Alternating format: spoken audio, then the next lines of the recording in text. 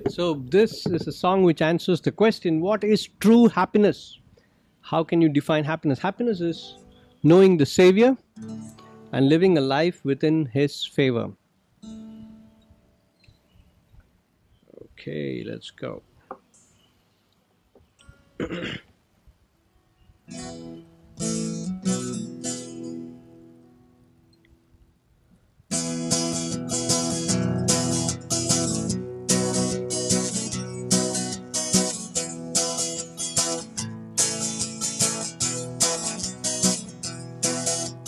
Happiness is to know the Savior, living a life within His favor, having a change my behavior. Happiness is the Lord. Happiness is a new creation, Jesus and me, close relation, having a part His salvation. Happiness is the Lord. Real joy is mine, no matter if teardrops fall. I found the secret is Jesus in my heart. Happiness is to be forgiven, living a life. It's worth the living, taking a trip leads to heaven. Happiness is the Lord.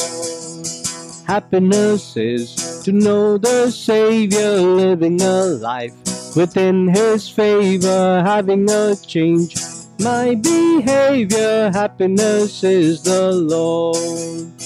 Happiness is a new creation, Jesus and me, in close relation, having a part His salvation. Happiness is the Lord.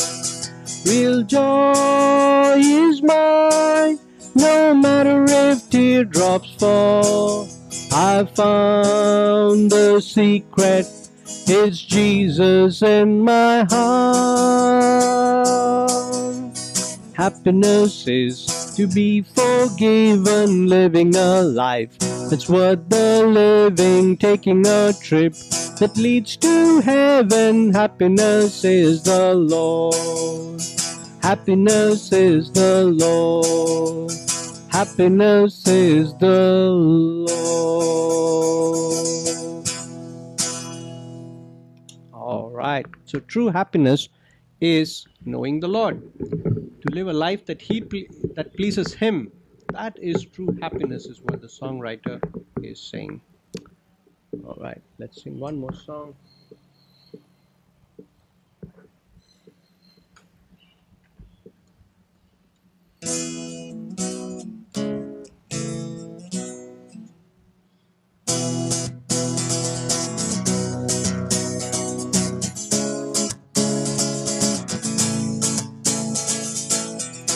Everything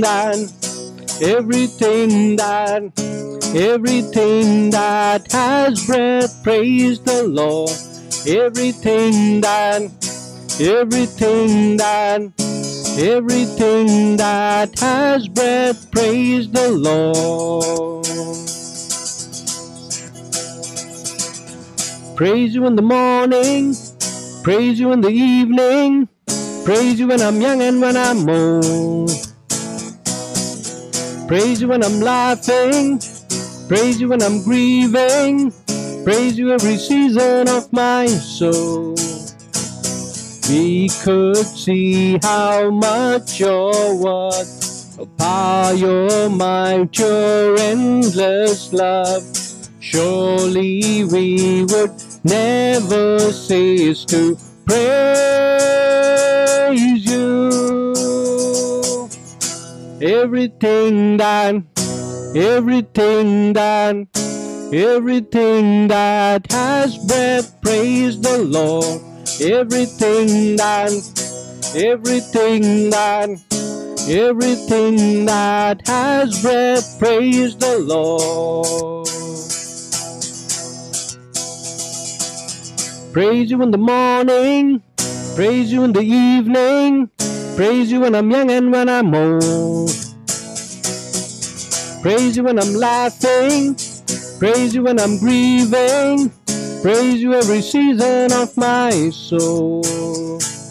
We could see how much you're worth, your power, your might, your endless love. Surely we will never cease to praise you. Everything that has breath, praise the Lord. Everything that has breath, praise the Lord. All right, so we have with us somebody who's going to lead us in prayer, and that person is somebody whom we haven't called before, Catherine. Shall we pray? Okay, every eye closed, every head bowed, as Catherine leads us in prayer. ദൈവമേ, നമ്മളെ താമി ക്ലബ്ബായിട്ട് ഒരുമിച്ച് കൂടാൻ സഹായിച്ചതിന് നന്ദി. എന്ന് പഠിക്കാൻ പോകുന്ന നമുക്കെല്ലാവർക്കും മനസ്സിലാവാൻ സഹായിക്കണമേ. എന്ന് വരാത്തൊരു അടുത്ത ആഴ്ച കൂട്ടിച്ചേർക്കണമേ. നമ്മളെല്ലാവരും ഒരു ആപത്തും വരാതെ കാത്തുകൊള്ളണമേ. ആമേൻ. Amen. Okay, so let's go into today's class, and today's class is going to be on Luke chapter 11. We stopped at the sign of Jonah, and let's go back into Luke chapter 11. All right, in your chat box I'll put the passage so that you can follow me. Luke 11 verses 33 to 54. Okay, Luke chapter 11 verses 33 to 54. No one, after lighting a lamp, puts it in a cellar or under a basket, but on a stand, so that those who enter may see the light. Your eye is the lamp of your body. When your eye is healthy, your whole body is full of light. But when it is bad, your body is full of darkness. Therefore, be careful lest the light in you be darkness.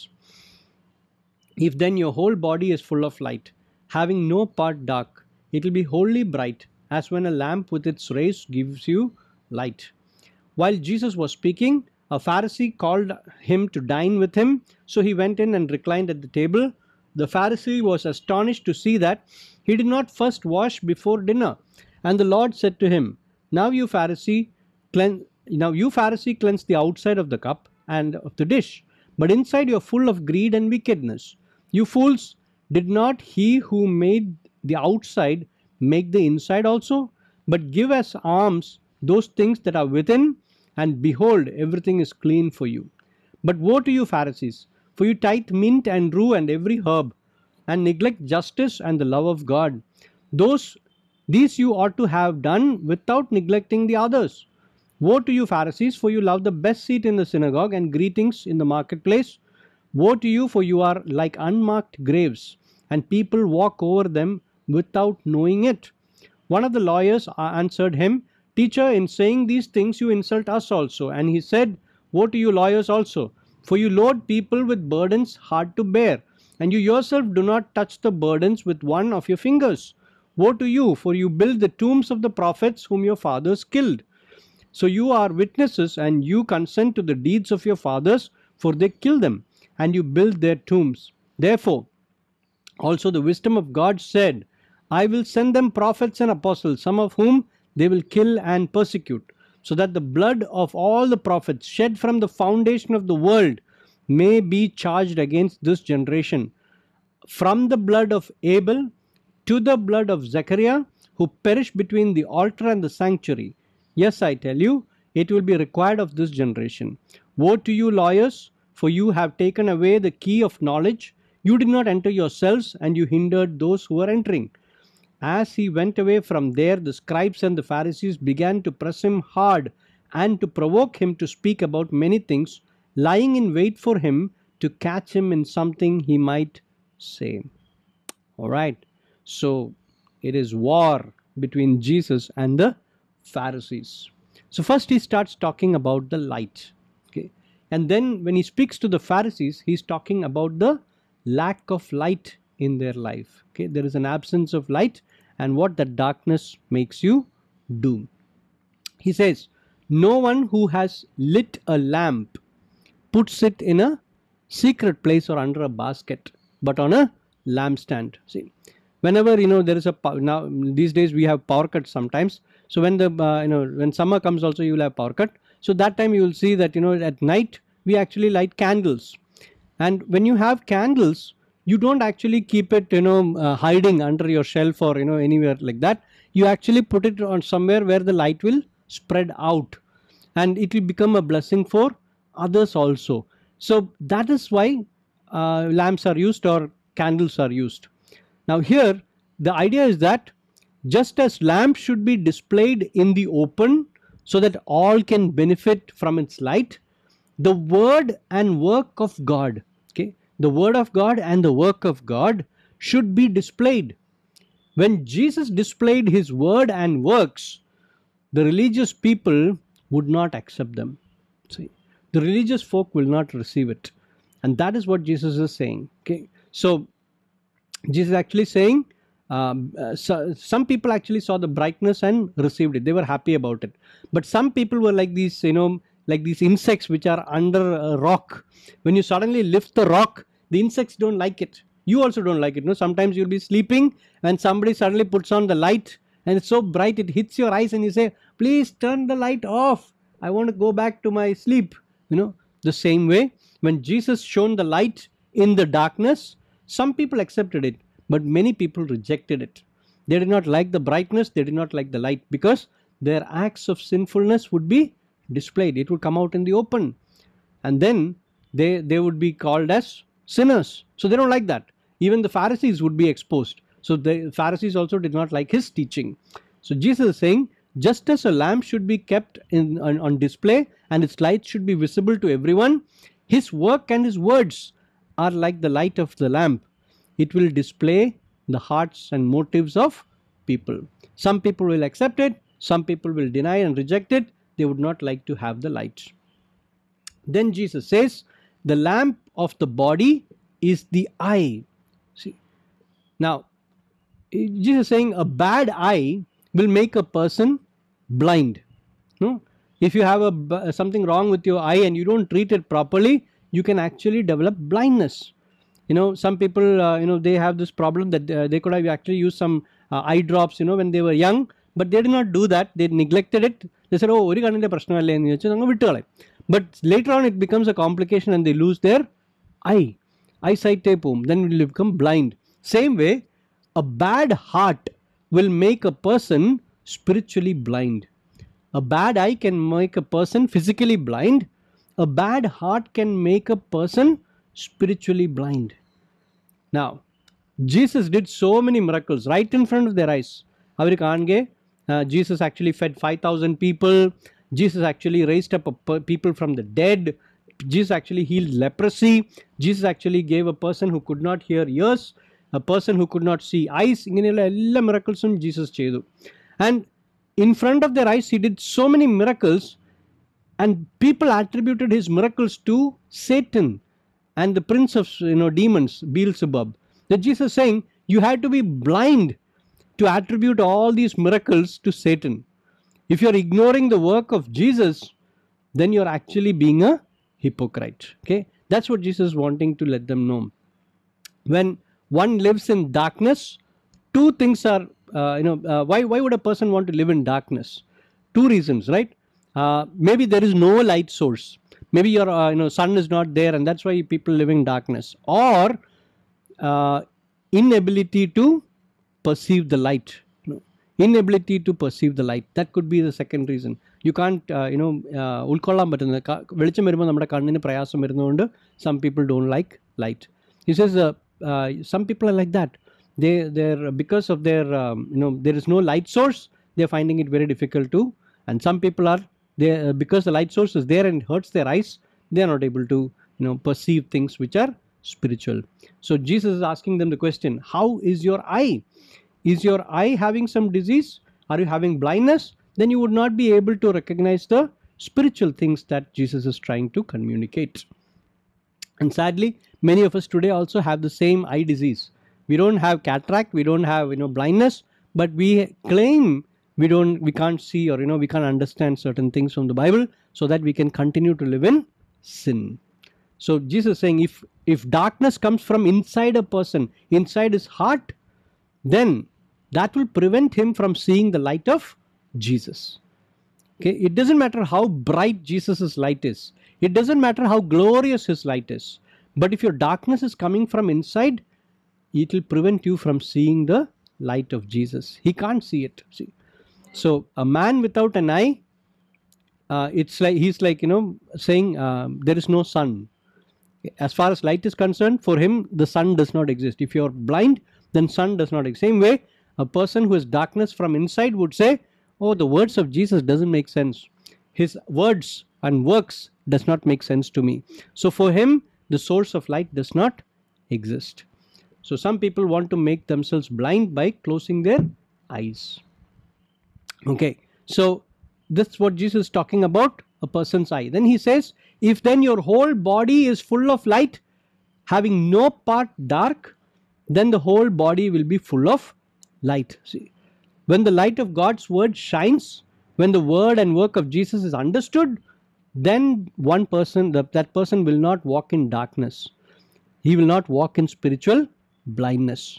See, when the light of God's word shines, see, that's why we are here. Wednesday and Thursdays we are here to study the word of God, so that once you understand the word, then you would not repeat the evil that you are practicing. See, there was a tribe in Africa which actually believed, that like we say cakes are very good and chocolates are very good.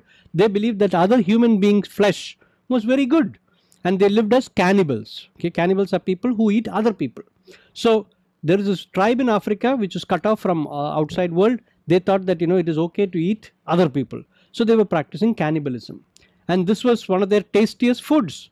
So nobody can go inside that village, because they will look at you and they will look at you and they'll think, okay, the dinner is ready. Okay, so if you visit that village, you're finished. They will make chili manu, and they'll make ginger joe, and all those things, and they will eat you, and they love eating fresh new meat or new flesh. So it was dangerous. Nobody could go there. Then the missionary went there, and some of the missionaries were immediately killed, and they were eaten also. But then later on, the missionaries kept on going there and giving the gospel of Jesus Christ. And these cannibals, they changed.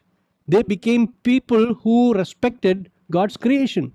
They understood that you are not supposed to eat other people, but you're actually supposed to live with them, accept them. And yes, Joy. It's like old aqua people. Aqua Yes. Yeah, in Jim Elliot, they killed people. Yes. You remember that story? Yeah. All right. So yeah, Jim Elliot was a missionary. Actually, he and his friends actually went to the tribes in South America, and they had the same problem. They also killed Jim Elliot and all his friends. They were very wild people, and they got the gospel when Jim Elliot's wife and the wives of those people who were killed, they went as families and stayed among these people, and they started evangelizing them. And slowly and steadily, the person who actually killed Jim Elliot became like a father to the son of Jim Elliot. And the wings of something. I forgot the name of the book. I read the book that is written by his son, Jim Elliot's son, where he goes to that tribe and he befriends that man who killed his father.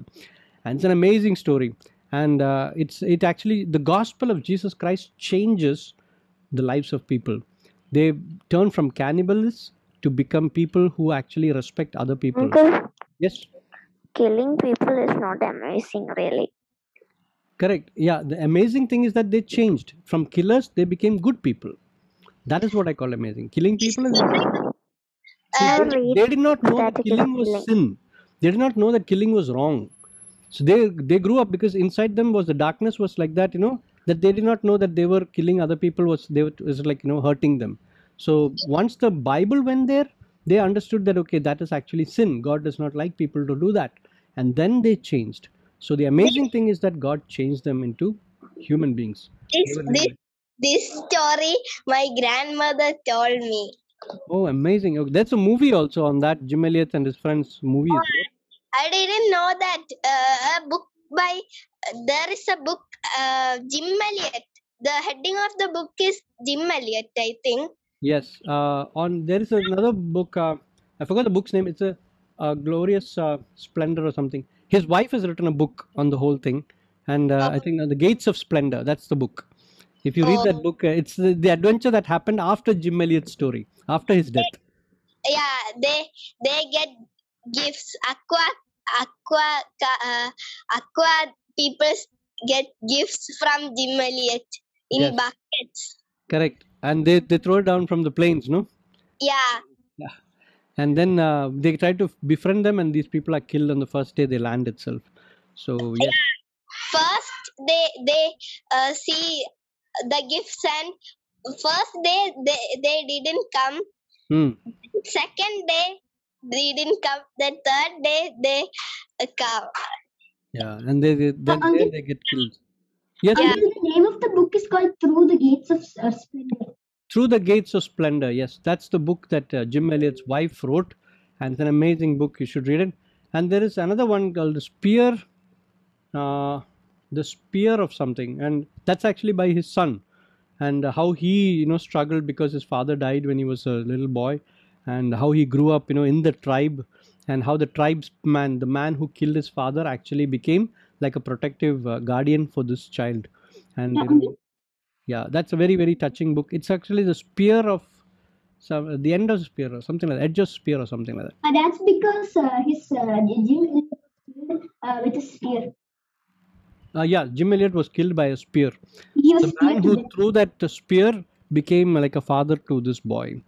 So yeah, he should have thought, like in Hindi movies and all, he should have thought about revenge and taking revenge on that man because he killed his father. But instead, they became very close to each other, and this man became a normal human being, and he started loving Jim Elliot so much. So yes, and yeah, I remember Jim Elliot's son actually passed away a few years ago. He had blood cancer, and I had met him once, and yes, he died of blood cancer. Okay, so Jim Elliot's son is no more. He's gone home. Yes, so Jesus was talking about what the light inside you is darkness. Some people actually think through that wickedness that is in your heart, and that blinds them from seeing the word of God and the work of God. Now let's go into this next part. He says, when Jesus went into a Pharisee's house, he was invited to have dinner with them. So there was, this increasing fight between Jesus and the Pharisees, but Jesus did not hate them. Jesus did not have grudge against them. That's why he was able to eat with them. He went to the house of a Pharisee when he was invited for food. So he did not, hate them in return for all the questions and all the attacks that they did. He actually loved the Pharisees and wanted to see the Pharisees being saved. So Jesus went to the house of the Pharisee and he sat down for dinner with that person. Now, the Pharisee got shocked because Jesus did not wash his hands. Now, that is not like saying, Jesus did not wash his hand hygienically. Because we don't want any germs to go in. That's not the cleansing that is mentioned here. The cleansing that is mentioned here is the ceremonial washing that every Pharisee or a rabbi is supposed to have. Okay, it is like you have to pour water over the hands. Then starting at the fingers, you have to start rubbing it from one end to the other in a ceremonial way. 7 times you have to wash your hands. This is the ceremonial washing before you sit for your lunch or dinner or breakfast. You have to ceremonially wash one's hand. Okay. Now this is not there in the Word of God. The ceremonial washing of the hands. You have to wash your hands before the service. But this kind of ceremonial washing has been created by the Pharisees. Okay. So each palm has to be cleansed, by rubbing it over the other palm again and again from the wrist to the fingers. And it's a ceremonial washing that Jesus, it was a long process. And every Pharisee enjoyed doing it because others would be waiting and watching him wash the hands. So a strict Jew would always do this before the meal. Okay. Now, even if it is a small snack, a Jew would go to great lengths to wash his hands. The rabbis were deadly serious about this. Now, there was like saying, if you don't wash your hands ceremonially, then it is like eating what do you call it, something from the toilet. Okay, so that's how they considered that. It is very much, for them it is unthinkable to eat. Nobody thinks of eating what is in the toilet, no? So you said the same way, a Pharisee would never touch his food without ceremonial washing. So Jesus saw this as an opportunity to teach them something very, very important. And Jesus said, see, the Pharisees were so careful in maintaining the appearance of righteousness, appearance of being clean. So he said, the reality of it is that your inner heart is as important as your hands. The external, the outside of the hands is important. You clean it up with washing, but the internal heart is even more important. And they were foolish ones. Why? Because outwardly they appeared to be clean, but the actual dirt was on the inside of their hearts. So Jesus he could see right through them like X-ray vision. He could see what is the Pharisees' thoughts. So he told them, external washing is okay, but you should actually do internal washing. That you guys are not doing. So your hearts are as dirty as the underside of your foot. Brown color. We say, when I look at your hearts, I see the same dirt there. So what use is our external washing? You put sanitizer and you wash 7 times. It is of no use if your heart is dirty. So you are the foolish ones. Why? Because outwardly you appear to be clean, but inside all the dirt is right there. Then he starts saying about woe to you. Okay, woe to you, woe to you, woe to you. He keeps on repeating that. Now Jesus is not speaking harshly alone. He's speaking harshly, but this was a language not of, he was not irritated because they found, he's not washed his hands ceremonially. He is actually giving a divine warning. He's giving a warning from God that God is going to hold you accountable for this.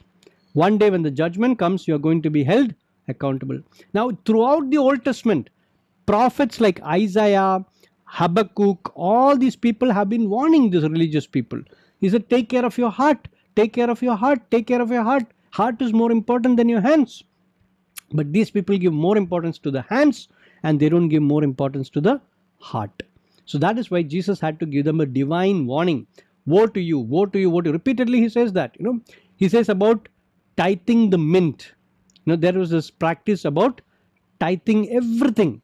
Tithing means giving to the service of God. Okay, giving to the temple of God. Whatever God blesses, 10% of it should be given to the temple. So they calculate everything that they receive.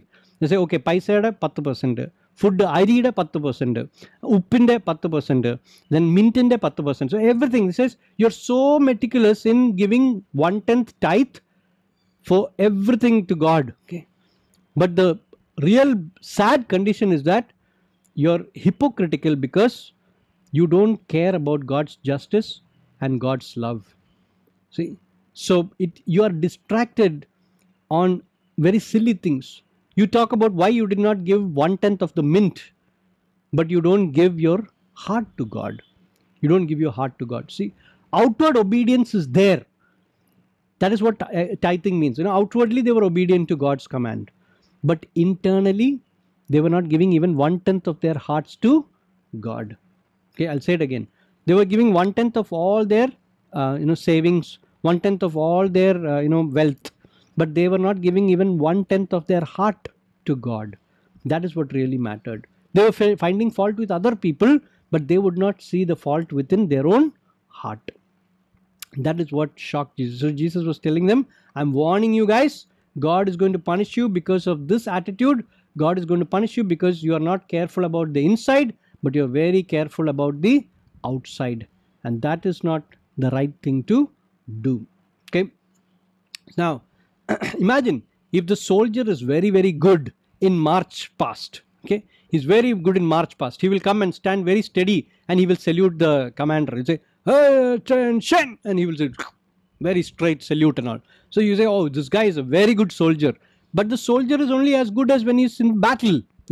When you battle, if you can't shoot straight, when you're in battle, you don't have the courage to stand and fight the enemy, then how can you call that person a good soldier? See, so outwardly being good as a Christian has no value unless you are internally you are allowing God to cleanse your heart and live a clean Christian life. See, so as a Christian, it is more important to maintain your inner cleanliness than just your outer cleanliness. Okay, physical cleanliness is important, but give more importance to internal cleanliness. That's what Jesus is trying to tell us. Then these you ought to have without leaving the others undone. See, Jesus did not say the tithing was wrong. Jesus did not say that spiritual things are wrong. He said, do this, but do the other thing also. See, washing hands is good. Maintaining cleanliness outside is good, but do the other thing also. Don't neglect the other. See, there was a child who actually started doing a lot of writing and studying one subject which he was weak in. He loved that subject after a lot of teaching and all, but he neglected all the other studies. That is dangerous. No, you have to do one subject without neglecting all the other subjects also, right? So here Jesus was saying tithing is good, but don't neglect the most important thing. Don't do only this and not do the other thing. So do both equally well. Then he talks about seats. When you go to a congregation or a synagogue, the Pharisees always like to sit in the best place. When they go to the marketplace, they want to be greeted by other people. And he was saying, hey, you look for the best seats in a meeting. You look for being famous and being recognized by people as a Pharisee. See? So you think that recognizing yourself as a godly person is important? Jesus is saying no. Recognizing or living as a godly person is more important than being recognized as a godly person. I'll say it again. Living as a godly person is more important than being recognized as a godly person. See, some people take their Bibles to church and everybody will think that, oh, you are a very spiritual person. But the question is, do you read the Bible at home? Do you study it? If you don't read and study the Bible at home, taking the Bible to the church is like telling other people, making them misunderstand that you are a Christian. See? Yes, Joe. What is it that being recognized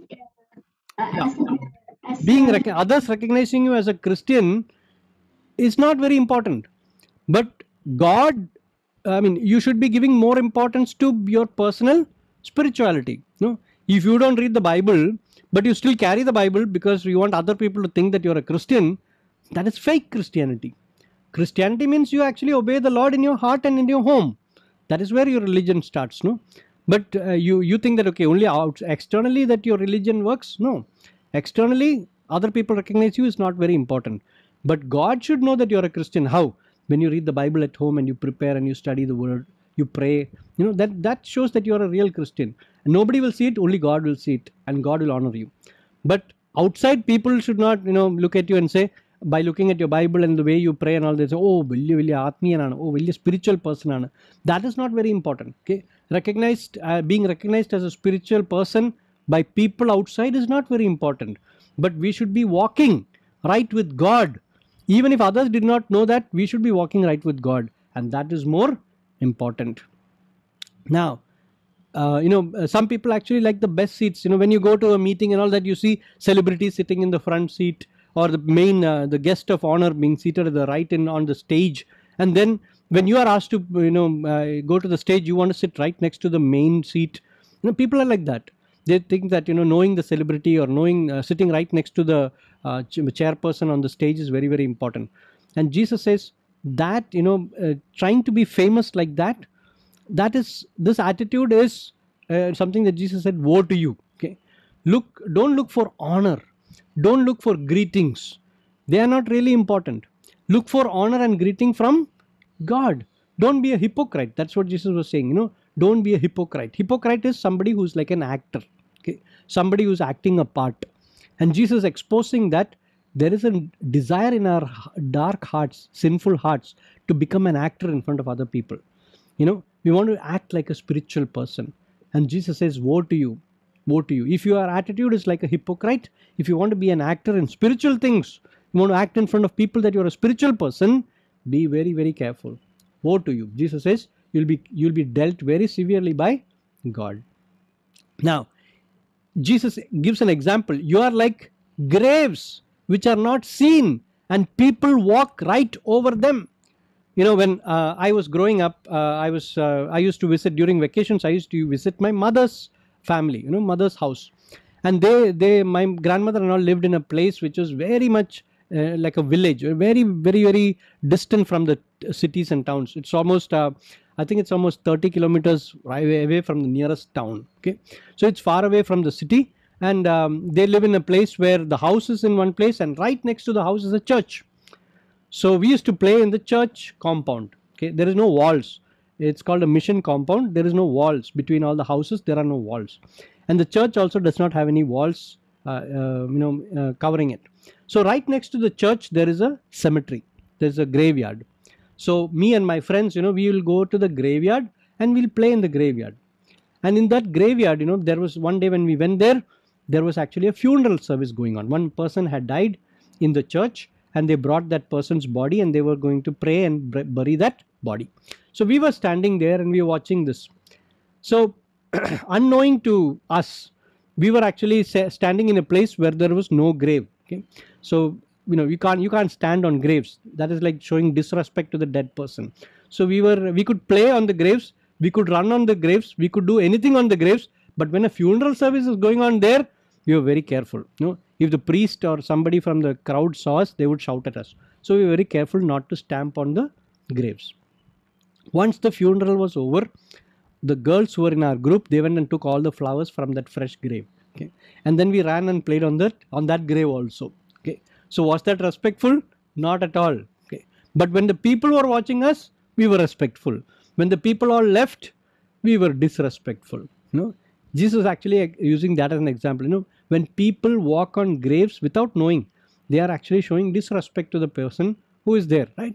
So the same like that, the spiritual leaders were like dead graves, which means they actually, their understanding was that if you touch a grave or the grave clothes or the dead body of a person, then the Jew becomes unclean. That's according to the Old Testament law. Okay, I will put it in the chat box. It is Numbers 19 verse 6. Okay, Numbers 19 verse 6.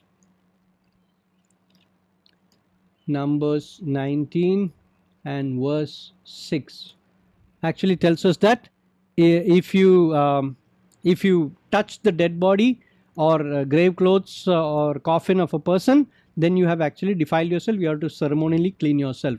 Now Jesus was saying, you are like graves which are unseen. You actually make other people unclean when they walk on you without knowing, ignorantly. When they walk on you, they become unclean.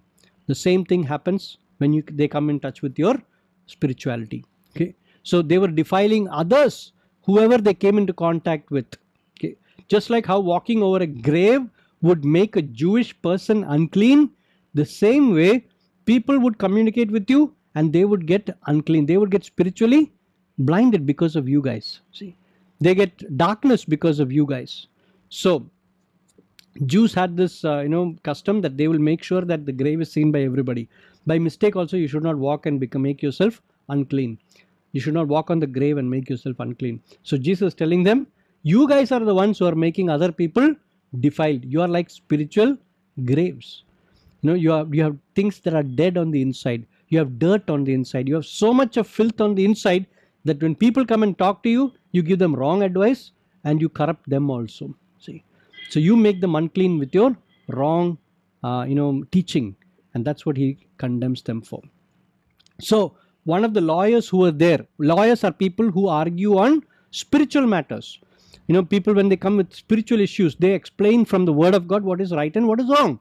And this lawyer was there. He was one among the Pharisees who were guests there. He said, when you condemn these Pharisees, teacher, you are condemning us also. And Jesus immediately turned his focus onto them. He was like asking for this from Jesus. He should have just kept silent. But he reminded Jesus, Jesus, you're actually attacking us also. And Jesus said, okay, now let me actually attack you now. And he turned around to him and said, woe to you, teachers. Okay, so he also received it. Now, he was an expert in the law. He was the one who interpreted the Old Testament. He was telling them how to apply the law in their life. And then Jesus said, you have interpreted the law incorrectly. You're an expert in Moses' law, but you're giving them wrong ideas. You're putting a heavy load on people and you don't even move a finger to help them with that load. And he also says that you are people who don't practice the law yourself. See, that is where the danger is. So they don't apply the law in their own lives, but they are telling other people, they'll be like telling Saina, you have to do this, you have to do that. And Saina will say, yes, sir. And Saina will do it. But this person will never do it in his own life, you see. The teacher will never practice it in his own life. See. So that is how the lawyers were doing. Lawyers of the law. People who are supposed to, argue their cases or solve their problems regarding the Old Testament. Their understanding of the Old Testament. People who teach them. That person himself was not practicing the commandments that are given in the law. See, on the Sabbath day, it is forbidden to tie a knot. Okay, you cannot tie a knot on the Sabbath day. That's a rule that the Pharisees follow. It is not from the Old Testament. It is their own, the Pharisees' own. They made by themselves. See, when you tie a knot, actually, when you put wood in a cloth and then you tie a knot, you can carry the bag. As like a bag, you can carry it. So to prevent that, they made a law that you could not tie a knot on the Sabbath day. So, and if you want to raise a bucket from a well, you could not do it. Why? Because on the day of the Sabbath, you could not tie the knot on the bucket. See, so all this, was exactly. They would pick up the water like the Saturday or Friday, I guess. You could do all the work on a Saturday. No. Sorry, Saturday is actually a Sabbath, so you could actually do all this work on a Friday. So they will pick up the water from the well on Friday for Saturday. Correct. Now, Jesus was not against picking of water. You get the point? So he was not against people doing that. What he wanted was that, see, suppose if that is your work, you must be given rest from your work. So for that, keep your Sabbath day holy or separate from the other days so that you can actually sit at God's feet and learn. You can spiritually, you can think about your physical needs on all other days. You can think about your spiritual need on the Sabbath day. That is why he said avoid all work on Sabbath day. But here they made it a thing that, physically doing all these things will make you unclean on a Sabbath. But that was not the reason for, forbidding them from work on a Sabbath day. They did not understand the meaning of it, but they were teaching other people the wrong things about how to observe the Sabbath. See, now when the rabbis, they obeyed the command for how to do proper sanitation, right, in the army and the camp of Israel, they applied it only to Jerusalem. Okay, why? Because they said Jerusalem is the camp of the Lord. So all the travel restrictions were given on Sabbath day. They could not go anywhere. They could not even go to the bathroom if your bathroom is far away from your house. You can't go to the bathroom on a Sabbath day. It was a horrible law, if you interpret it that way. And it is wrong to use the scripture as a tool to control and oppress other people. You cannot use scripture like that. That is a wrong way of. This is not a rule book. This is not something. Some people have very big Bibles like this, and you use this Bible to hit over the head of somebody at home. Okay, it hurts when you hit with a heavy book. No, same like that. Pharisees were hitting spiritually people with the law book and say, "Idu pidichu." Say, okay, obey the law, okay, obey this law. And it was so hurting, and it was the wrong way of using the Bible. It was the wrong way of using the Bible. Using the Bible as a tool to control and oppress people is the wrong way to use your Bible. And the spiritual leaders were doing that. And Jesus says that's not the reason why this Bible has been given. That's not the reason why the Word of God has been given. See? So, Jesus says, woe to you if you use your Bible wrongly. Okay, you interpret it wrongly and you apply it wrongly. So be careful how you interpret and apply the Bible in your life. Don't use it to control other people. Don't use it to manipulate people. That is the wrong way of using your Bible. Then he says, woe to you, for you build the tombs of the prophets and your fathers kill them. See. Now, as religious people, they should have been people who accepted the message of the prophets. But what did their fathers do? The previous generation people, whenever God sent any prophet to them, they persecuted the prophet. They hunted them. They hurt them, and some of them they killed also. Because they said, oh, no, we can't stand this message. This message can't be from God. But God was speaking to them. God was saying, repent, change your evil, wicked things. You change. but they will close their ears and they will kill the prophet. See, so as Pharisees, they say, oh no, we respect all the prophets. But Jesus is saying, no, your forefathers kill the prophets. You guys are changing their teaching also, so you're burying the prophets. See, so the forefathers did not show any respect to the prophets who gave you the Old Testament, and you guys are changing their message also. You're burying the prophets. You see, so both ways, you and your fathers are responsible for killing the prophets and burying them, which means you're ignoring their teachings. See, you're avoiding their teachings. Now, suppose you listen to this message and then you go and interpret the Bible as you like fit. You obey one commandment but you don't obey the other commandment. Then the problem comes that you also are selectively obedient. No, I don't want to obey all that God commands me, and that is also being like this Pharisees. So Pharisees, they changed the teaching so that it would suit them. Their forefathers killed the prophets. These people are changing the message. So equally they are guilty like their forefathers. So now they were physically, the forefathers were physically rejecting the message of the prophets. But these people were spiritually changing the message of the prophets. So they are equally responsible. They are equally responsible for persecuting the prophets and burying them. Then he says, two people's names are mentioned there. From the blood of Abel to the blood of Zechariah. Okay, they are the martyrs from the Old Testament. People who died for God, for proclaiming God's word. So Abel was the first prophet. We don't know anything that Abel spoke, but Jesus considered Abel as the first prophet. Okay, Abel was the son of Adam and Eve. Cain and Abel were the two sons of Adam and Eve, and among them Abel was the one who was killed by his brother. And he says the blood of Abel speaks. So the martyrs who die for God, they are not buried and forgotten. No, their blood still speaks. God can hear their blood still speaking to him. So they never die, they live eternally. So God can hear them speak to him. So Jesus says the first prophet was Abel. And actually in the last book of, not in the last book, in the last book of the Torah, it's actually, the person called Zechariah. It's the last book of the Old Testament for the Jew is from the history book 2nd Chronicles. In 2nd Chronicles, the last book of the Hebrew Bible, Zechariah's story is given there. 2nd Chronicles chapter 24. Okay. 2nd Chronicles chapter 24.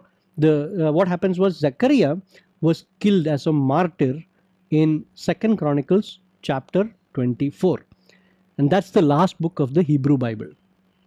So Jesus says, from Abel, the first martyr, to the last martyr, the blood cries out. Yes? 2nd Chronicles. Chapter 24. The whole chapter talks about how Zechariah was killed. Okay, that's your homework. You can read it. Right? So he says in the book of Genesis, Abel's blood cries out. I'll show you that passage. Genesis 4 and verse 10. Okay, Genesis 4 and verse 10. I'll put it in the chat box so you can see it. Control V. Genesis 4 verse 10. 2nd Chronicles 24th chapter. Okay, 2nd Chronicles 24th chapter is the death of Zechariah. Genesis chapter 4 and verse 10 tells you how Abel's blood cries out. Abel, not this Abel from our TAMI club. It is the Abel who is the son of Adam and Eve. Okay, chapter 4 verse 10 says it like this. Where is it? 10. And the Lord said, what have you done? The voice of your brother's blood is crying to me from the ground. So the prophet, even though he dies, his blood cries out to God. God can still hear his voice. You see. So he says, why is the blood crying out? For justice. Asking God, Lord, I died for you. You have to make sure that the person who killed me is punished. He gets his justice.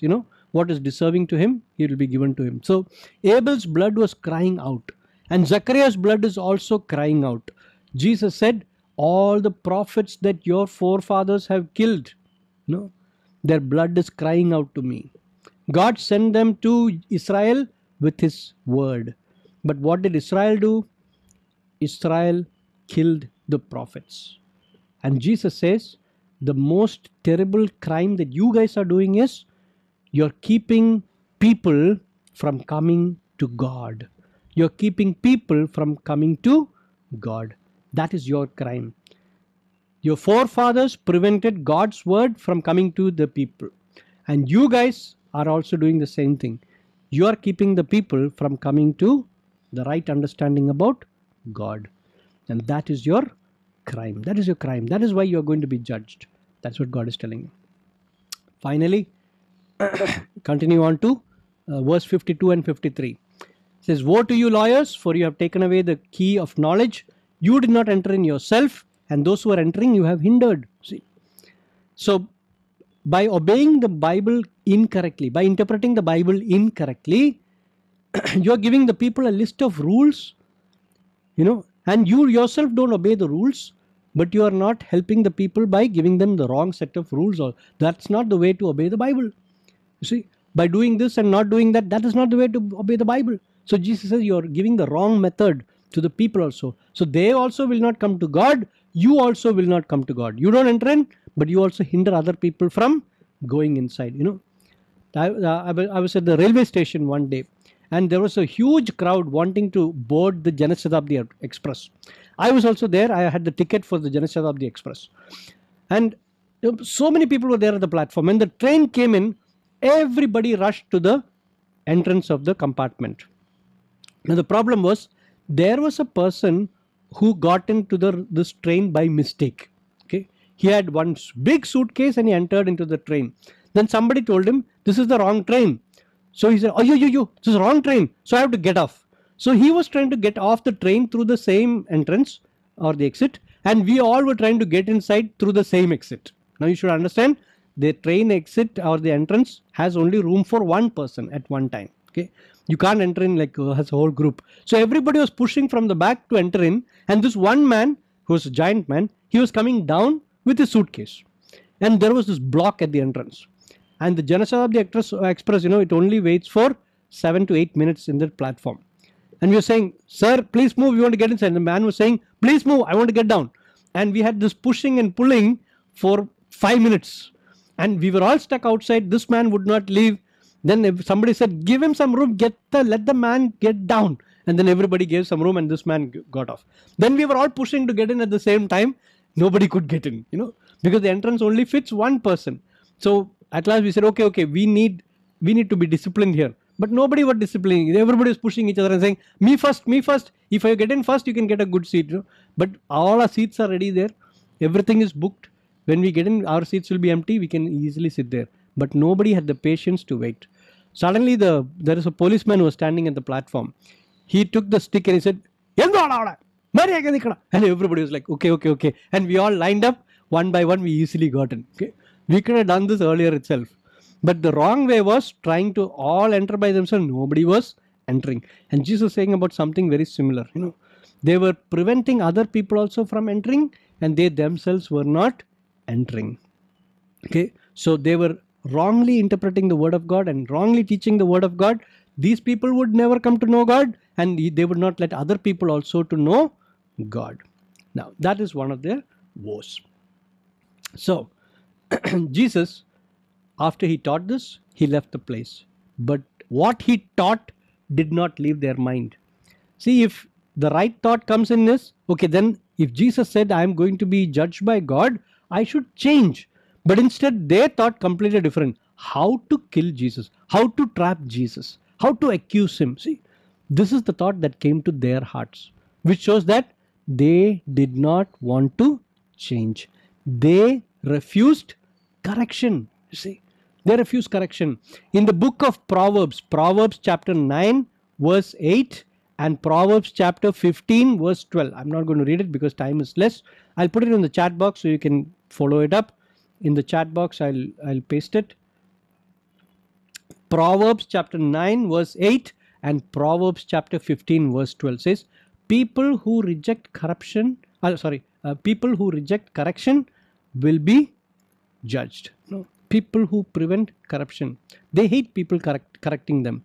They don't want to listen to that. See, so if somebody is trying to correct them, they say, no, I don't want your correction. Okay, I know I'm good. I know I'll make it by myself. See, so they actually despise their own soul. That's what Proverbs says. Okay, they despise their own soul.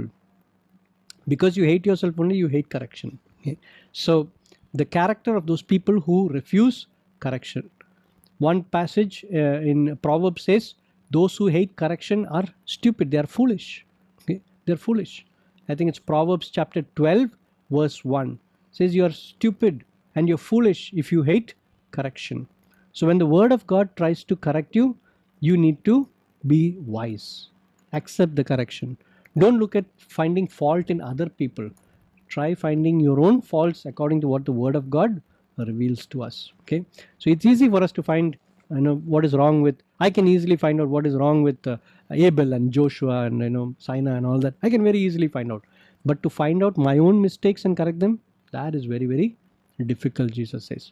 So Jesus keeps on repeating, woe to you, woe to you, woe to you. You're going to be judged. God is going to divinely judge you guys for wrongly interpreting the word of God, for wrongly teaching the word of God, preventing people from coming to God, and making it so that you guys yourself don't obey the scriptures, but you force other people to obey the scriptures, that too wrongly. So Jesus says God's judgment is going to come to you, and when he tries to correct them, he wants them to be saved, he wants them to change, but they think about how to catch him and how to kill him. You see, so they don't want correction. They are very much happy. They think that they themselves are very much correct. That's a wrong attitude. That's the attitude of a Pharisee. And don't use the scripture as a law book to hit people on their head and say, okay, do this, do that, don't do this, don't do that. That's not the way scripture is supposed to be used. Jesus was teaching them, Jesus was trying to correct them, but they refused correction. That's why Jesus was saying, if the light in you is darkness, how great is that darkness? You want to make it so dark that you say that I can't see the truth. When Jesus was trying to give them the light, they were rejecting the light. So let them not be said about us. Let us not reject the light, but let us accept the light of correction, and let us change according to how Jesus wants to change us. Let's pray. Heavenly Father, we thank you that you have a purpose in teaching us this truth. Help us to see the work of Jesus and the words of Jesus, and to know that God loves us and wants us to walk in the truth. He wants us to walk in the light. Lord, even after hearing this, let there not be the desire to avoid correction. Let there not be a desire in our hearts to misunderstand and misrepresent the Bible, the words of God. Help us to understand it correctly and apply it correctly in our lives. Help us not to harden our hearts like the hypocrites, like the Pharisees. Many a times we blame other people and their mistakes. We find it very easily, but we refuse to find out our own mistakes. We don't come towards God and heaven, kingdom of heaven, and we prevent other people also from entering into the kingdom. Help us not to be like that, but to understand the word of God correctly and to apply the word of God correctly in our lives. Let God's name be glorified in and through each one of us. In Jesus' name we pray. Amen.